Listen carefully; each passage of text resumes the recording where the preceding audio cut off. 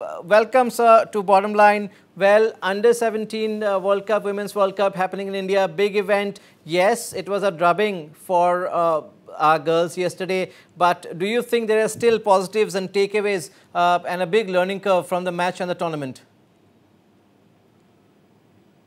Good evening, Nava. Good evening, Good evening. Siddharth. Good evening, Shurmala. I think, one of the biggest tournament being held in India.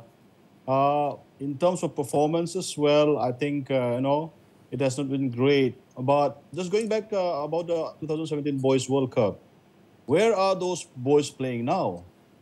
Dheeraj Singh, Suresh Wangjam, Boris Thangjam, they're still playing in ISL and regularly playing. So I want to be positive more than Siddharth at the moment. Why I say is that You are this always type a of positive man, ever positive. this type of platform for the girls, and as you know, India, we have a lot of work to do in football. I think the boys were much prepared compared to the girls, I would say, and maybe because of the natural calamity that is COVID, I think that also affected a bit the preparations and all.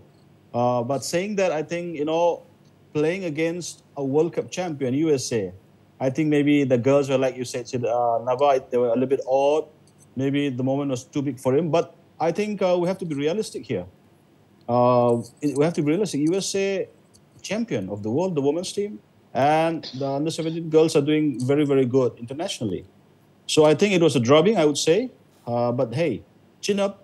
We go next to against Of Morocco course, and try to yeah.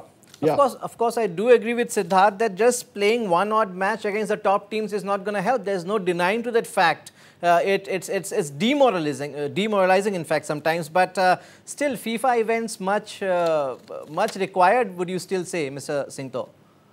See this showing what you have in this type of platform. I believe that all the people involved in football in India, whether the management group, whether the association, whether the players, whether the seniors, the coaches, us, I think we know where we stand. I think it is just like leveling ourselves where we really stand. So I think hopefully, again, I say this side of exposure for the girls will, you see a woman like Shumila who is very, very passionate and doing her best. If we had a proper planning, like Siddharth really wanted, everybody wants it, but we need to support the girls more. We need to support Indian football more, so that going forward, we don't get beaten like this. We are much better prepared. We have better quality players. I think going forward, I think we just have to stay positive. That's all I can say at the moment.